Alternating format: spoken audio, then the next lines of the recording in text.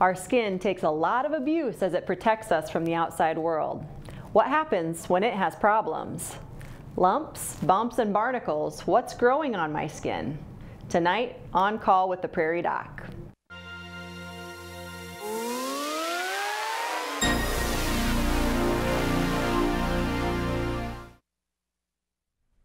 Good evening and welcome to On Call with the Prairie Doc. I'm Dr. Kelly Evans, your Prairie Doc tonight. First, let's take a look at this week's Prairie Doc quiz question. Multiple choice. The most common skin cancer is A, squamous cell carcinoma, B, malignant melanoma, or C, basal cell carcinoma. Viewers who call in the correct answer will be entered into a drawing to win a signed copy of our book, The Picture of Health. Each of Dr. Holmes' essays, originally written for this show, comes with a wonderful accompanying photograph by Dr. Judith Peterson. We will announce the answer and the winner at the end of the show. Remember, you only have 10 minutes to get your answer in. We answer your questions about skin issues as they are called into us or sent to us via Facebook or email. Call in questions to 1-888-376-6225 or send us an email to the address on the screen. Joining us tonight is my friend, Dr. Mandi Greenway of the Avera Medical Group Dermatology in Mitchell, South Dakota. Welcome, Mandi, and thank you for coming all the way from Mitchell today. Absolutely. Thanks for having me. Mandi and I were medical school classmates. Mandi married my husband and I. She got ordained just for that reason. So I'm really excited to have her here. I'm excited to be here. Should we start by discussing skin cancer, the elephant in the room? You've brought some pictures. That's probably one of the big things that you see in a general dermatology clinic. Absolutely, and that's one of the big things I want to get across. My passion, I have a lot of things I like about dermatology, but my passion is in preventing and treating skin cancer. So I want everyone to know what it looks like, what to look for, and what you should do if you see something like this. So yeah, I did bring along some pictures to kind of show you what we're dealing with here. So am I supposed to give away the correct answer here yet? So this first picture here, so this is a type of skin cancer called basal cell. So there are a couple different ways that this can show up. This one in particular is what's called a superficial basal cell. So this often looks like a red scaly patch. So from here it doesn't really look like too much, actually. Absolutely. Yeah. So people often will let these grow for a long time because they think it's just, they scrape their skin or they have a little patch of eczema or something like that. Anything that just keeps getting bigger, doesn't want to heal, doesn't go away, should be looked at. So this one gets missed a lot until it's often quite large. This next one, so this is when it starts getting a little bit thicker. So this is what we would call a kind of a superficial going into a nodular basal cell. What I want you to see in this one is that at the edges, it almost looks kind of shiny, and even in the picture you can see it where it looks what I describe as pearly. So we often see this, if you shine a light across it, it looks really shiny and pearly, and that's a good sign that there could be something going on here.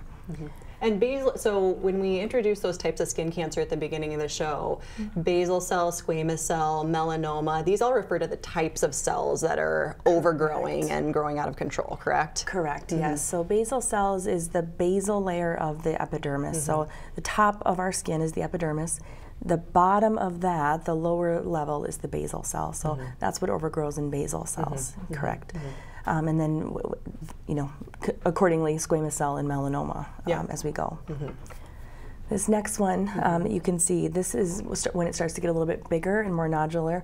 I always get asked, do you really have patients come in with ones this size? Every day. It's amazing what we are able to play off and ignore on our skin over time. So that's a good example of a bigger basal cell. Can you talk about how these might be treated? So what's treatment for a basal cell carcinoma? So it depends on how big it is and what kind of depth it is. So when the first picture I showed with that superficial basal cell, that we have a lot more options. We can just kind of scrape the top layers of the skin off. There's also even some creams that we can use to treat those. So those, luckily, we don't have to do a big surgical procedure. As they get bigger, then we have to actually cut out the skin and stitch it up on areas of our body that have more skin to give us. You know, our arms, our legs, our chest, our back.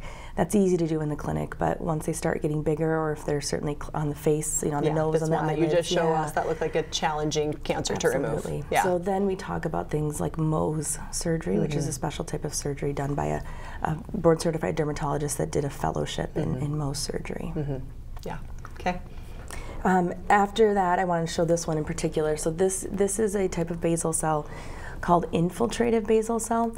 This is another one that often sneaks by. So it looks like a scar. Exactly. Yeah. Yep. That's what everyone says. And I've missed ones in my clinic where I say, you know, is this a scar? Did you have something removed here?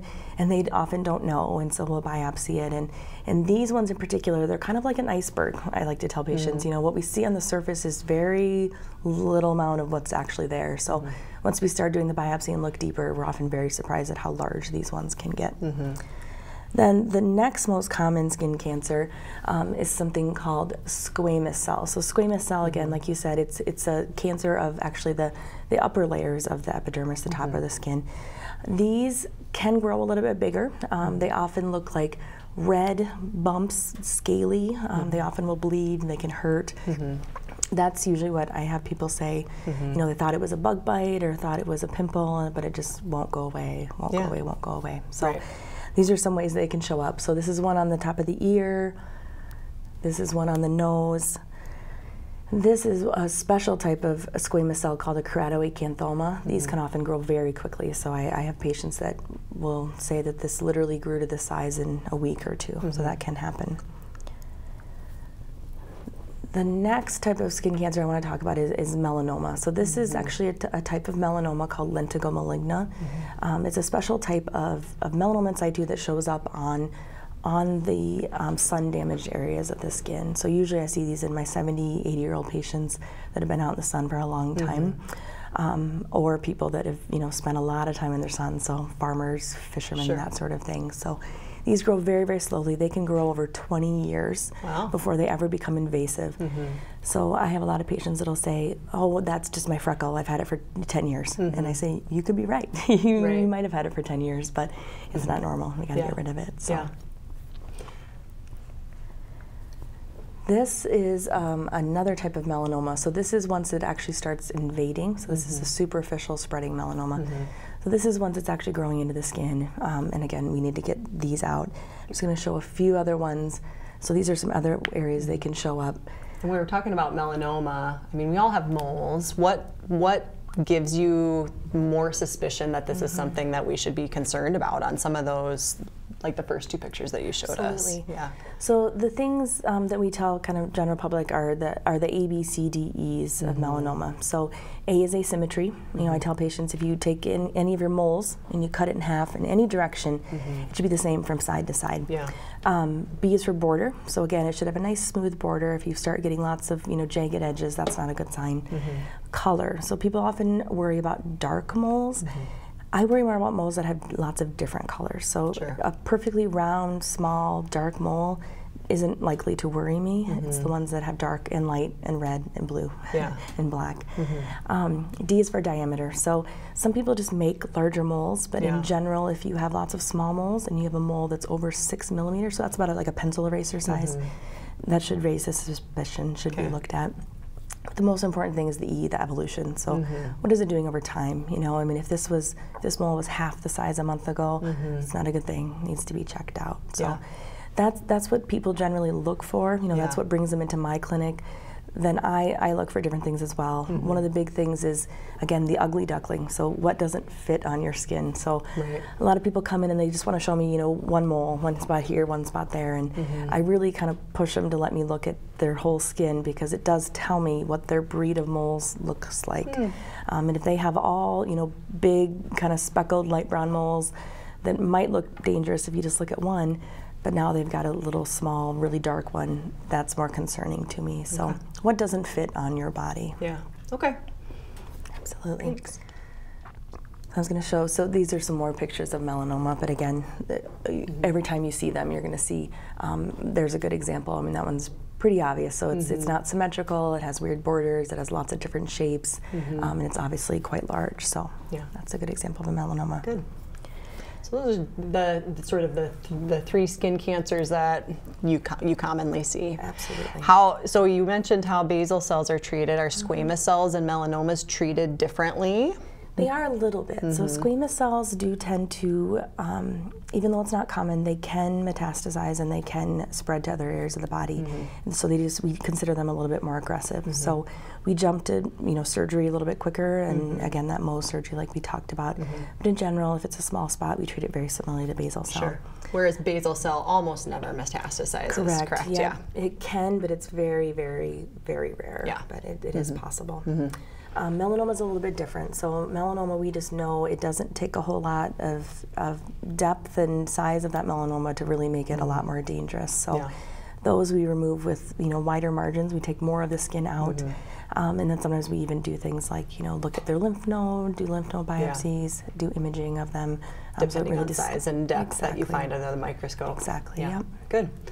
Well, we're starting to get some viewer questions, so why don't we address those, steering away from skin cancer for a little bit. Our first viewer asks, what is the best systemic option for lichen planus if it's in several areas? So can you just touch on, for our viewers who probably don't know what lichen planus is, what kind of condition is this, and what are treatment options? So lichen planus is an inflammatory condition, kind of like if I would say you have eczema or psoriasis. Those are more common ones that we think of. We don't often know why it shows up. So sometimes we can have it as a result of a medication that we're on, and that's called a lichenoid drug eruption, so that's a little bit different. So whenever I see a patient with lichen planus, it usually shows up as lots of small, really itchy purple bumps everywhere, and they're often very itchy. Can also affect your mouth and different mucous membranes, so including the genitals. The first thing I do is I make sure there's not a medication culprit, because if that's the case, that's the easiest thing to do is stop that medication. Then if it's just in a small area, we start with topical treatment, so things you just put on your skin, so things like topical steroids, like cortisone, but stronger. And then if it is in lots of areas, then we move on, basically. And the thing with dermatology is there's almost nothing that's FDA approved for these diseases. They're uncommon enough that there's really nothing out there that has an indication for lichen planus. So everything's off-label, and it's a little bit of experimentation. So some things I will use, and again in dermatology you find that a lot of the things we use don't seem like they should work. So probably the first one I start with is actually an antibiotic called metronidazole. Again, you use it for very different things that I would use it for, but it's a nice, safe medication in the realm of things. So I'll start with that. Another one is Plaquenil, or hydroxychloroquine. So that's a medication we use for lots of different autoimmune diseases like lupus. And then sometimes we work our way through. So there's even been reports that have that Lovenox, which is a blood thinner, has been used in really tiny doses. Yeah. So everything is off-label, basically. And then we get to the traditional systemic therapies. So anybody who's has an autoimmune disease will recognize something like methotrexate or mycophenolate. It's a little bit of I start with the things that are safest and easiest, and we work our way up. A lot of dermatologic conditions that you encounter have to do with immune system doing things that it shouldn't do, and so you use those types of drugs a lot, similar things that you might see in a rheumatology office or that kind of thing. Yeah, absolutely, which is been really good lately because there has been an explosion in the amount of medications that we can use. So not that long ago, because I wasn't in residency that long ago, but our only options for things like psoriasis, for instance, were Enbrel, Stelara, and Humira was just kind of coming out, and now we have it's seemingly unlimited options. So it's a really exciting time. I see them on the television all the time. Yes, we do. yes, I have patients coming in a lot of the time, asking should I be in this one or that one, and there's a lot of options, which is really exciting. We didn't have a lot of safe options before. Yeah. Next question, how can you stop skin tags or prevent them in the first place? So these are an annoyance. You kind of know them when you see them. Yes, where do people tend to get them? Is there any contributory factors that people can control? Yeah, well, the control part is the hard part. So yes, what happens is, as some people are just prone to them, but as we get older, our skin loses its elasticity. So the elastic fibers don't stretch and fall back like they should. So instead of just stretching and going back, they stretch and stay out. So these tend to show up in areas of friction. So you know, the sides of our neck, under our arms, and our groin, those are common areas. So there's really absence not having any friction, there's not a lot of ways to do. So sometimes if people are overweight, you know, losing weight and not having as much friction will help. Not wearing really tight clothing in that area will help. But otherwise, it's a matter of genetics. It's kind of like people ask me, how do I not get stretch marks? Pick different parents. You know, it's really tricky. So some people are just more prone to getting them. Yeah. And really, removal is sort of cosmetic, or if it's bothersome to you, it's not a necessary thing typically. No, not unless they bother you. So I tell people if they hurt or bleed or get caught on things all the time, well, that's a different story. Okay. What is bullous pemphigoid, and how can you treat it? So bullous pemphigoid is an autoimmune blistering condition. So what that means is that our body is attacking a certain layer in the skin. It's attacking one of the components that keeps our skin cells together. So instead of our skin just, you know, holding together and not being able to be pulled off, our body instead loses its traction basically and forms these big blisters in certain areas.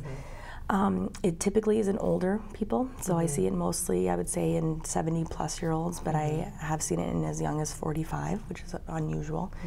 And we don't know exactly why that is, whether it's just our body starting to develop this autoimmunity with age or our waning immune system. We don't know exactly why elderly necessarily get it.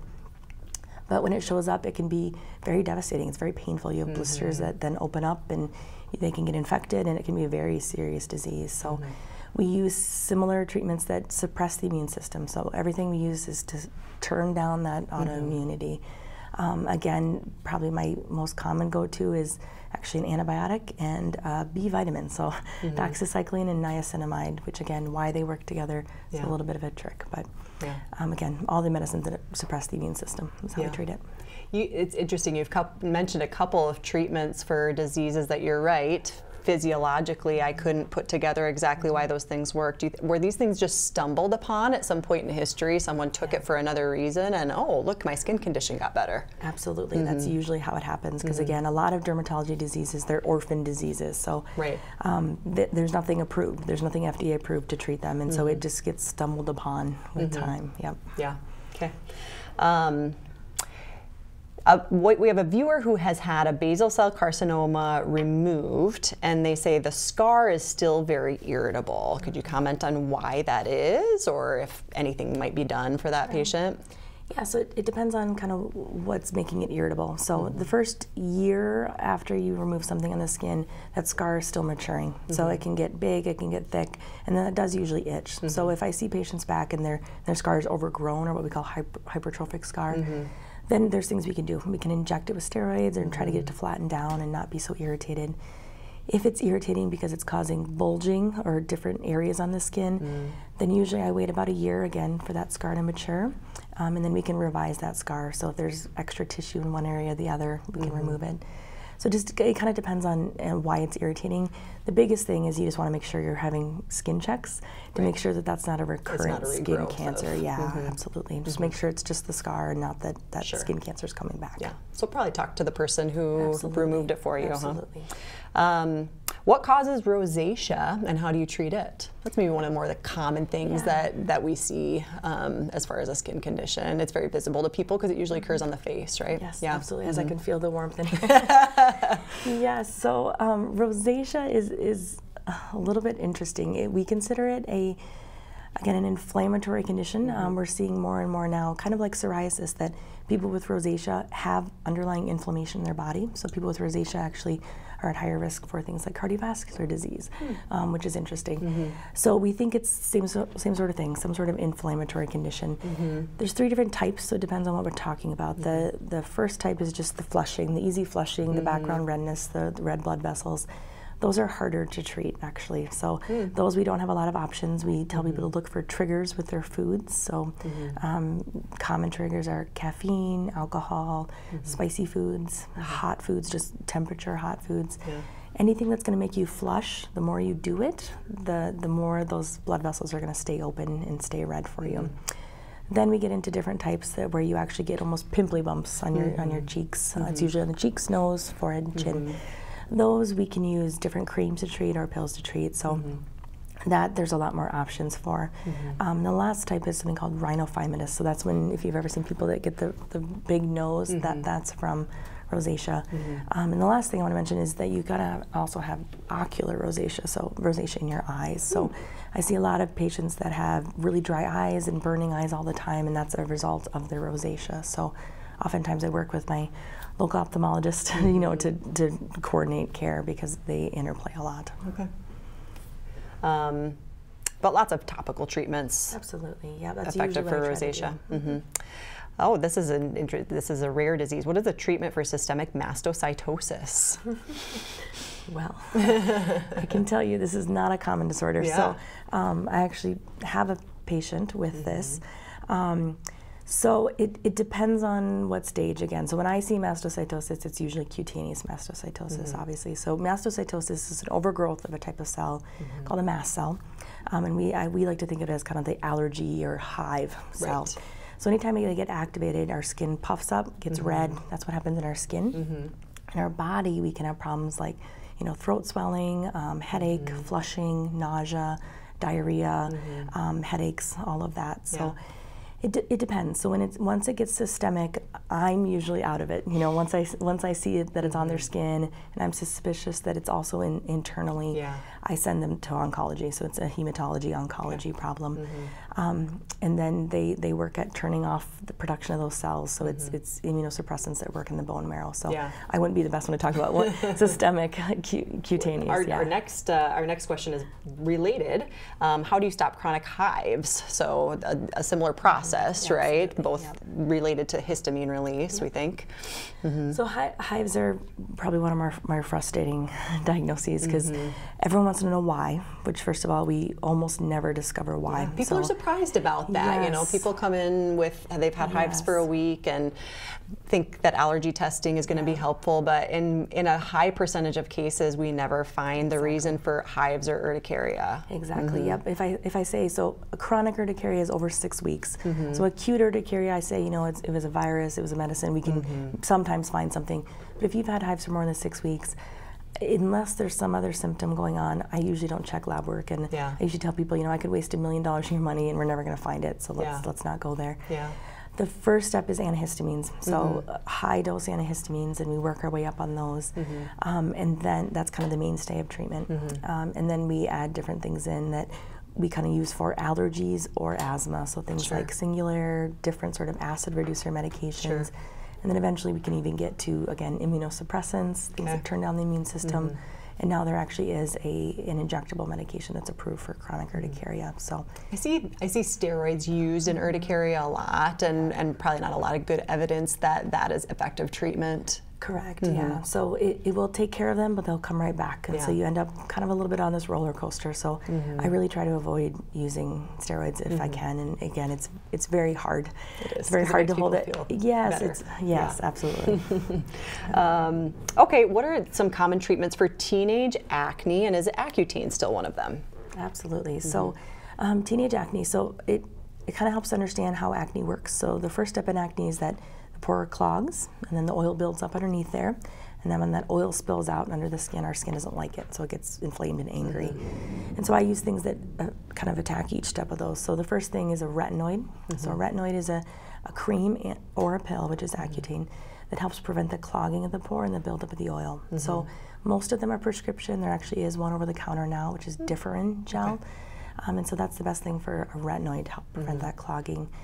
Then we attack the inflammation part of it. So how we typically do that is with antibiotics. So a lot of times in the past we would put people on, you know, oral antibiotics for years at a time. I say we, not since I've been in practice. But now we really keep it. We know that's not good antibiotic stewardship. We worry about antibiotic resistance, and we know that doctors have created a lot of that. And so I only use those for a couple of months, if that. But we do use topical antibiotics. And then hormonally, so for females, there are lots of different hormonal options, and we often will attack that. With guys, it's a little bit trickier. There's not a lot of, you know, if I could give every guy estrogen, it would take care of their acne, but they wouldn't like that very much. No, not very much. But Accutane, honestly, is my favorite medicine to use in dermatology. It just works. It works every time. It's awesome. So I've never had a patient regret it, and I've changed people's lives, so that's my favorite medicine to use. And Accutane, probably a lot of people know someone who has been on Accutane. Tell us about sort of the dangers in monitoring. It's kind of highly regulated. I can't prescribe Accutane if someone came into my clinic, right? Exactly. So yeah, there's a whole government program that you have to sign up for to be able to prescribe it. And it's because if you're a female of reproductive age and you got pregnant on Accutane, it does cause very severe birth defects. Yeah.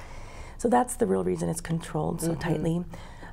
It's interesting because that medication is gone out of your system in a week, you know, and the government controls it so tightly. There's a cousin called acitretin that stays in your system for 3 years that the government does not control. So it's not really logical, but that's what we're bound by. Yeah. So the biggest thing is the birth defects. Yeah, absolutely. And then it can affect your liver, can affect your cholesterol. And the big controversy over Accutane has always been mood swings and mood side effects. That really has been kind of debunked over time. As with a lot of skin disorders, patients with acne have a very high rate of depression and anxiety just having the acne.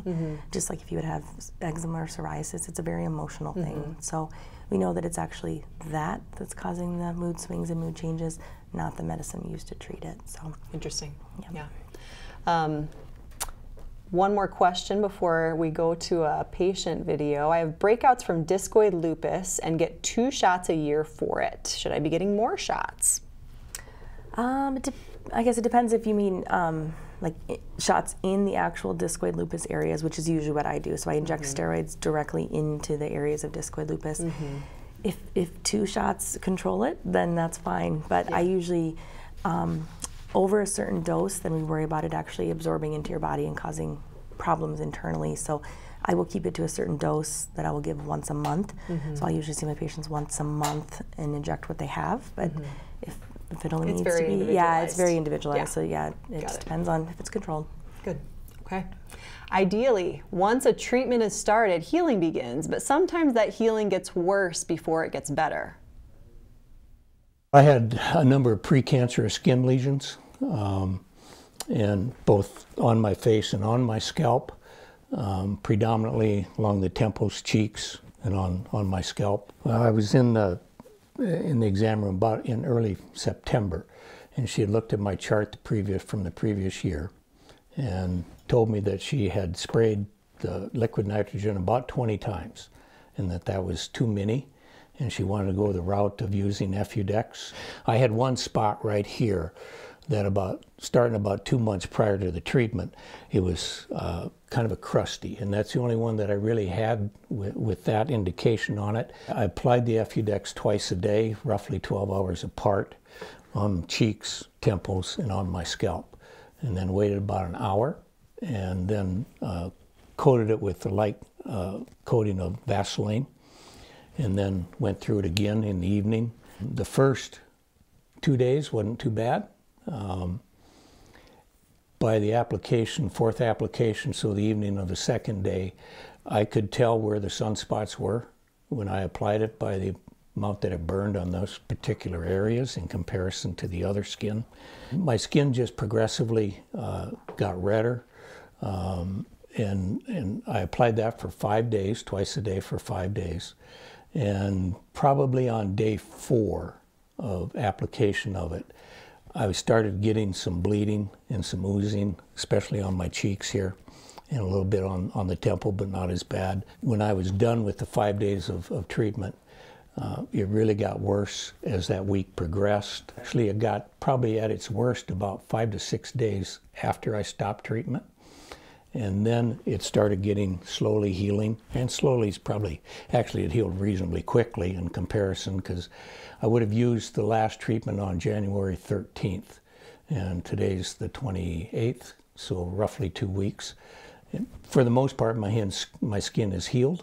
You can still see a little bit of pink there, light sunburn, and they say that'll take about 1 to 2 months, and then skin should look normal. I did use sunscreen religiously once it became available and useful, and by useful I mean something that really worked.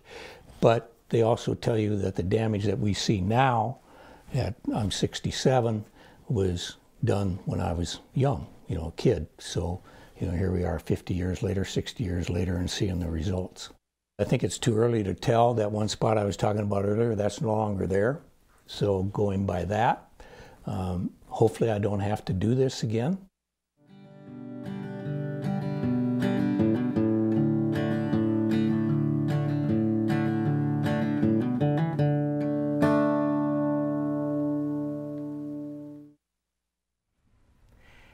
This is your program, and your questions are key to the direction of our discussion. Call in your questions to 1-888-376-6225 or send us an email to ask@prairiedoc.org. Back with Mandi Greenway. We've gotten a few questions on sort of a different train of topic, which would be some infectious causes of skin problems. The first one would be about warts. So warts are something that are pretty common. The question we got is, why do warts sometimes grow back even after they're treated? So can you talk a little bit about warts? Absolutely. So warts are caused by a virus called the human papillomavirus. There are over 100 different strains of warts. So usually we get exposed to kind of the common wart viruses in our childhood, and then we start to make warts, and then eventually our immune system kind of figures it out, and we stop making them.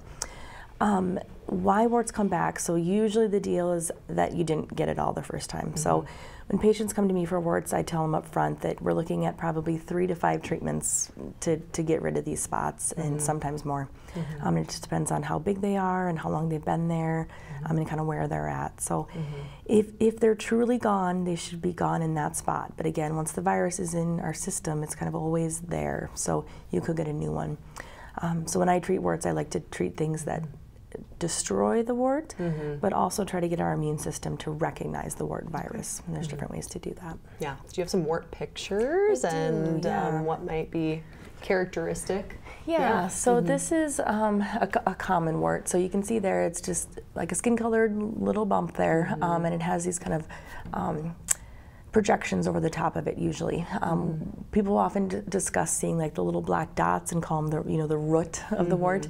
What that is actually little blood vessels in the wart that are closed off, and so they close off and they're no longer red, they're black now. So that's the little black dots we see when warts are there. So that's a common wart.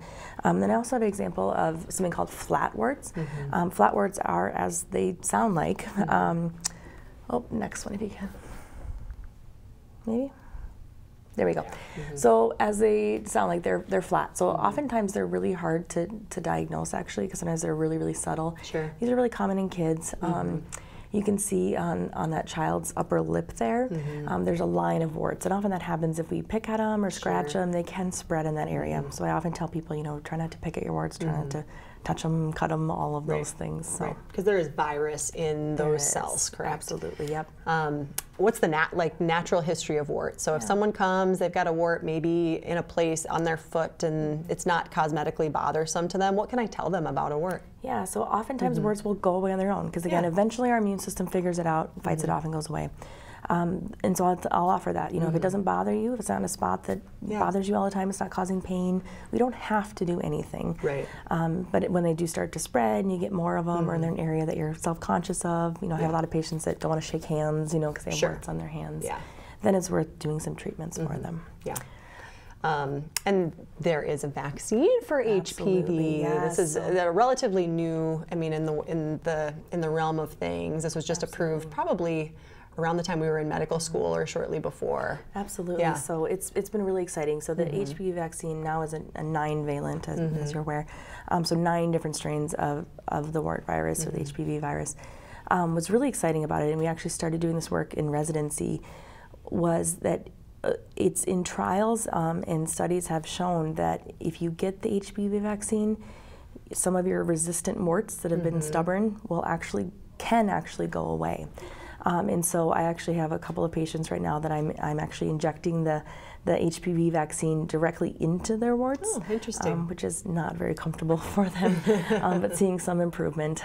So it's in studies, and I actually predict that it will be eventually approved for actually treatment of resistant warts. And every few years we hear that the population for which HPV is approved is widening. So it used to be sort of a narrow, small age group of girls only. I think, was it 11 to 26 was the original indication, and then it expanded to boys, and now we're seeing that probably it could possibly benefit even people as they get older. Yeah, so right now it's approved up to 45, I believe. And so I have a lot of my patients that will come in with, you know, adults that have had warts for years and years, and it's clear they're not going away, and now we can actually get them that HPV vaccine. So it's really exciting. Okay. We also got a question on how do you treat molluscum contagiosum in kids, kind of a similar, somewhat similar in appearance. Absolutely. So I have a picture of that as well. So it's also caused by a virus called the molluscum contagiosum virus.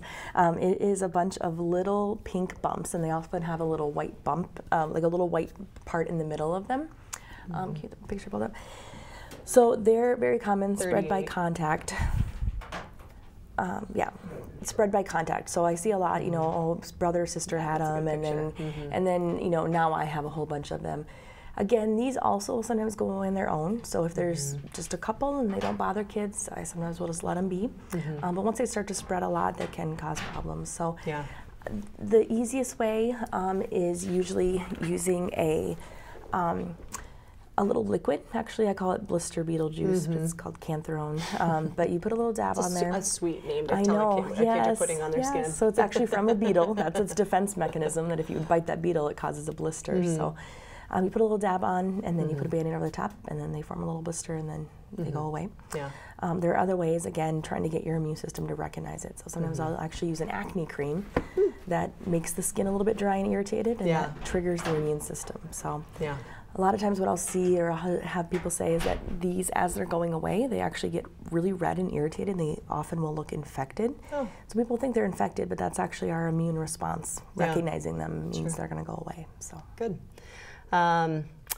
So another infection question, interestingly, they're clustered together. How many times can you get shingles, and is there a way to prevent them when you're too young to get vaccinated? So we do have a vaccine, and we have a new vaccine that's actually much more effective, at least in the older patients that I see, than the old vaccine was, but it is only approved for adults over 50, and we know that shingles does happen in younger patients. So what do we know about shingles and why people tend to get outbreaks? Yeah, so usually what happens, well, first of all, you have to have the chickenpox to get shingles. So that's another reason to get your chickenpox vaccination, because then you won't get shingles. So I know that wasn't an option for us when we were young. But so you have to have chickenpox, and then it comes out in one area. You can get it again. So I have personally had it twice. And usually it's, you know, when it comes out, it's that your immune system is under stress for some reason, or it's just gone down. So that's why it tends to happen in older age. I personally, again, I was in middle school when I had shingles, and the doctors were very puzzled, and I'm otherwise normally fine, healthy. And then the second time I had it was in medical school, studying for one of our big tests. I had another outbreak of it. So it can happen. It's uncommon, but again, if your immune system doesn't have enough antibodies to it, it can kind of wane enough, and then you get it again. So that's another reason, even if people have had shingles before, you can still get the shingles shot. Because again, and in fact, I recommend it. I probably, if you've had shingles once, you're more likely than someone who's never had shingles to get another episode. So it's a good reason to get it. It doesn't make you immune to getting it again, like you might think. Yes, exactly.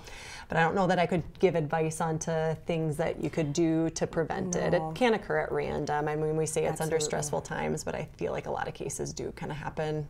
Bad luck. Absolutely. Absolutely.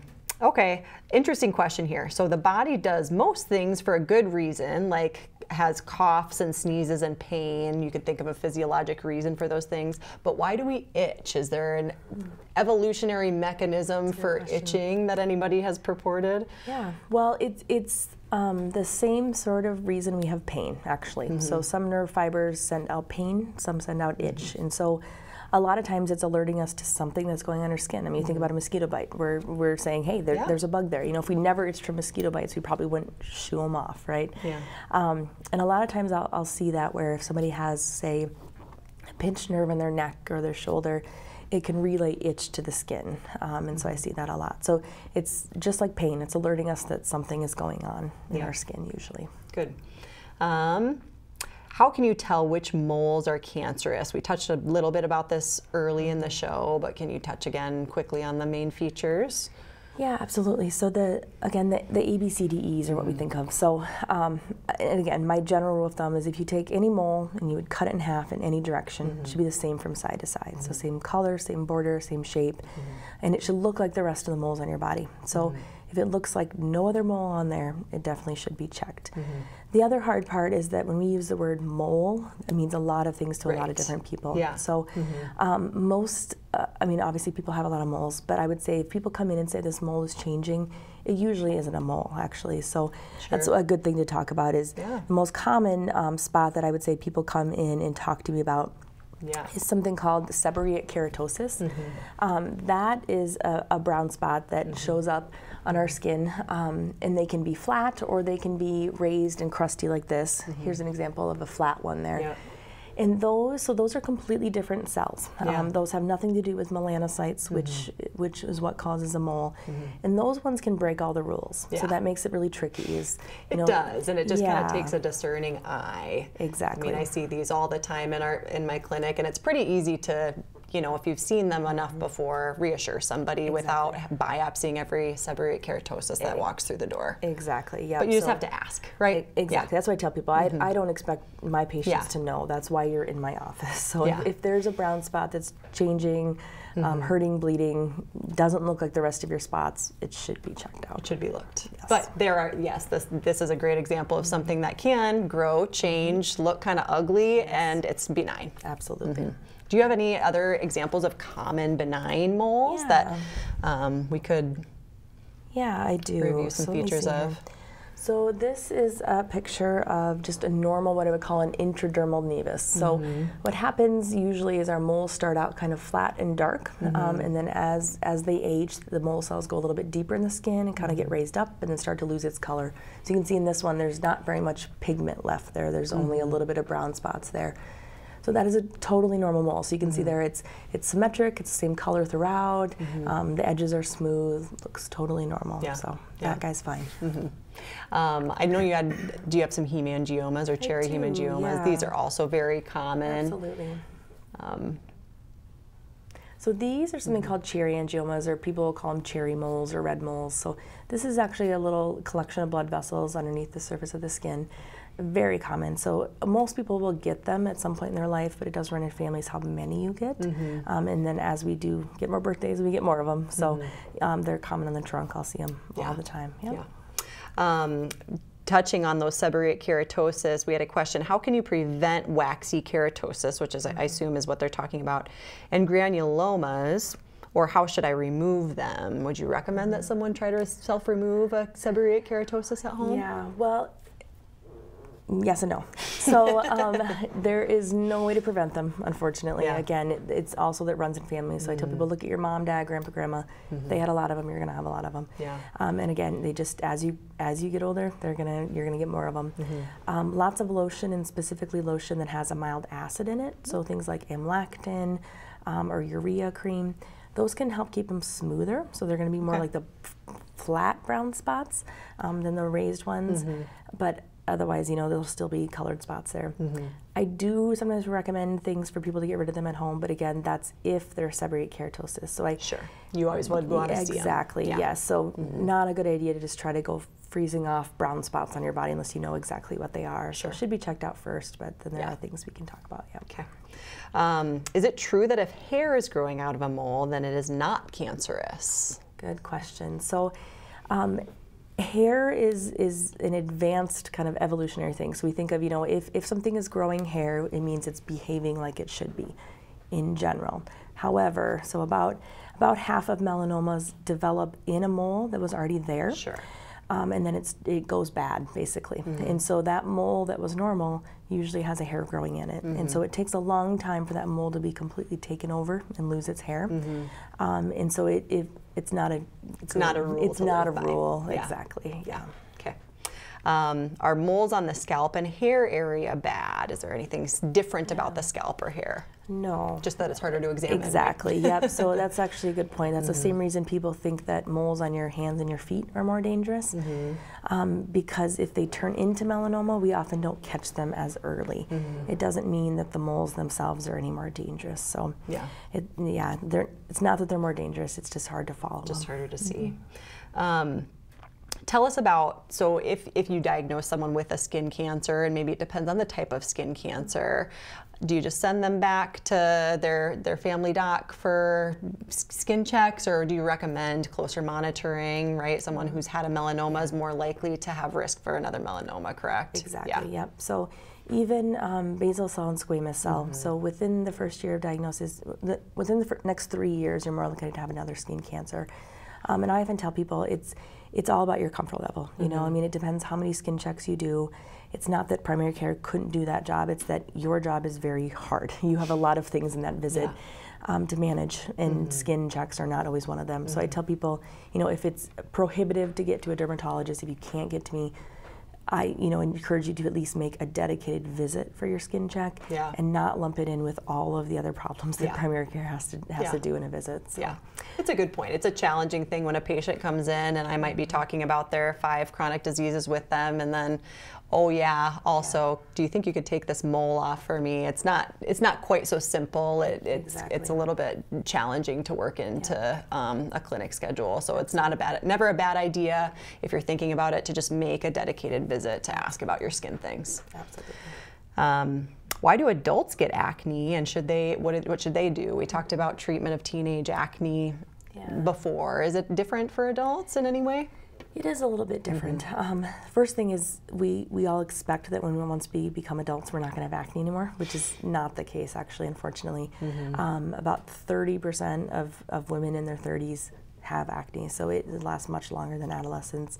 And I have patients in their 50s on Accutane, so it's not necessarily that you're going to grow out of it. So I always will tell patients that it's not a waiting game. I can't promise you it's going to be gone in a year. Adults have acne for the same reason teenagers have acne. Our hormones don't go away necessarily, and if we have the genetic predisposition for how our oil glands act and how sticky our skin is, how likely we are to form that clogged pore, it is just different factors. We're also seeing a lot more of our skin microbiome play a role. So we hear a lot about our gut microbiome and good bacteria versus bad bacteria. And we're seeing a lot more research on that actually in dermatology. As far as skin diseases, like acne and eczema especially as well. There's a lot of role for that now. So again, just a different microbiome can contribute to that as well. Okay, time for one more quick question. What are your thoughts on treating rosacea with a laser? Absolutely. So if it's the type of rosacea that's just the background redness or dilated blood vessels, that is the best treatment for rosacea. So I do that every day in my practice. So the downside is, I can get it cleared up, but it's not a permanent cure. If you continue to flush and be exposed to the things that are triggers for you, it can happen again. So I have a lot of patients that'll come in once a year to have, a series of a couple of laser treatments to get it controlled for them. But then they might be back in another year or two to have that done. But very safe, effective. Yeah, and laser is used for a multitude of reasons in a dermatology practice for those things. So, okay. You mentioned eczema. This is a common time of year to see eczema. Everything's dry. What's the first thing that you recommend for people with maybe more mild eczema? So Vaseline. I was going to say it, right? My friends laugh at me so much. They always ask me for beauty tips. I'm like, Vaseline. Dry skin, eczema, cake on the Vaseline, says Dr. Greenway. Yes. And now for the winner of tonight's Prairie Doc quiz question. The most common skin cancer is A, squamous cell carcinoma, B, malignant melanoma, C, basal cell carcinoma. The answer is C, basal cell carcinoma. In the U.S. alone, more than 4 million cases are diagnosed each year. Basal cell carcinomas arise from abnormal, uncontrolled growth of basal cells. It was Michelle Nelson from Sioux Falls who answered the question correctly. Thank you, Michelle, for participating, and a book will be in the mail to you soon. We'll be right back after this. Extra, extra, read the Prairie Doc Perspectives weekly column in your local newspaper. More than 100 newspapers in the region print the newspaper column written by Dr. Rick Holm, covering a variety of medical and health-related topics. Ask your local paper if they carry the Prairie Doc Perspectives. It's the dead of winter, and who among us isn't craving the feeling of warm sunshine on our skin? I, for one, am dreaming of summer days spent outdoors, not a care in the world, basking in that delicious ultraviolet light. But alas, I must be my own physician buzzkill and remind myself that there is more to those rays than the pure delight I'm romanticizing. The truth is, there is technically no safe amount of UV exposure when it comes to our skin and the risk of skin cancer. 1 in 5 of us will have a skin cancer diagnosed in our lifetimes. And while many types of skin cancer are not life-threatening, some are. Melanoma in particular is a skin cancer with great potential to metastasize and ultimately take lives. Like other skin cancers, ultraviolet exposure is a major risk factor for melanoma.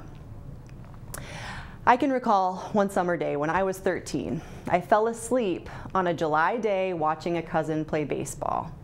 My fair-skinned back was exposed to the sun unprotected, leaving me horrendously sunburned in the days that followed. I will never forget those next few days, one of which I spent carrying my golf bag on a hot, humid tournament day, my back covered in blisters.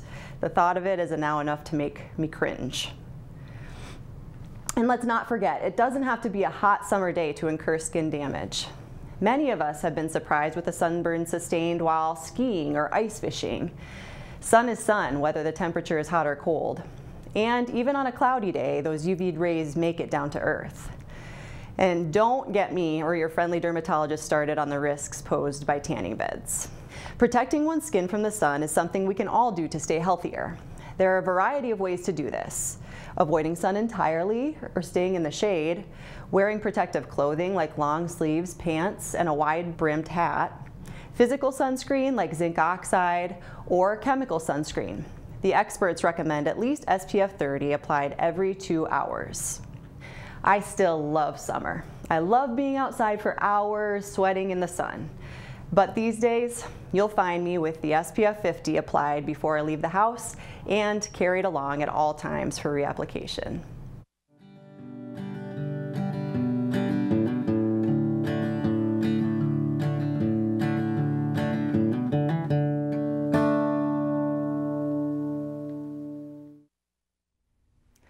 Big thank you to Mandi Greenway for volunteering to come to our studio in Yeager Hall on the campus of South Dakota State University and adding her experience and knowledge to our discussion tonight. If you would like more information about this program or to see more episodes, please like and follow us on Facebook or visit us at prairiedoc.org. Still time to get your flu shot. It's important not just for you, but to help protect those around you. That does it for tonight.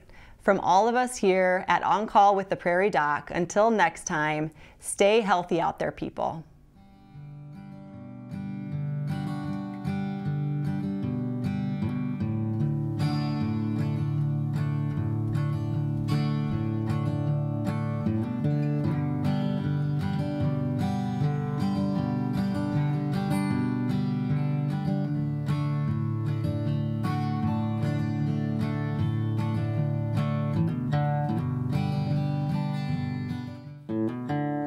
One of our favorite topics will tackle whatever you would like to know about, medically that is. Ask anything, next time On Call with the Prairie Doc.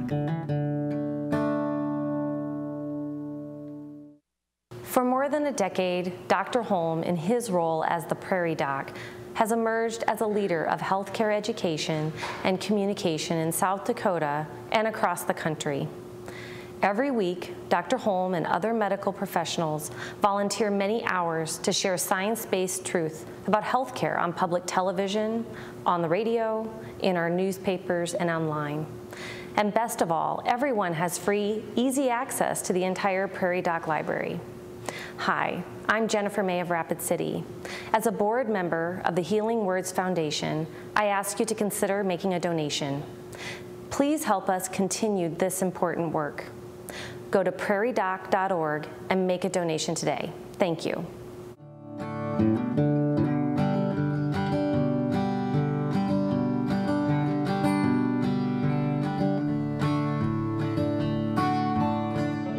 Major funding for On Call with the Prairie Doc has been provided by Avera is a proud sponsor of On Call with the Prairie Doc on South Dakota Public Broadcasting. Larson Manufacturing is proud to support On Call with the Prairie Doc as it continues to open doors for important medical information. and with the ongoing support of these individuals and institutions. South Dakota Foundation for Medical Care, Brookings Health System, Ophthalmology Limited, Avera Heart Hospital, Dakota Allergy and Asthma, Fishback Financial Corporation, Vance Thompson Vision, Urology Specialists, Brown Clinic, American Academy of Family Physicians Foundation and South Dakota Academy of Family Physicians, Black Hills Medical Society, Aberdeen District Medical Society, Flandreau, Madison, Brookings District Medical Society, Sioux Falls District Medical Society, Yankton District Medical Society, Dakota Bank, Orthopedic Institute, Physician Care Sanford Clinic Community Service Committee, Aberdeen Asthma and Allergy, and Swiftel Communications.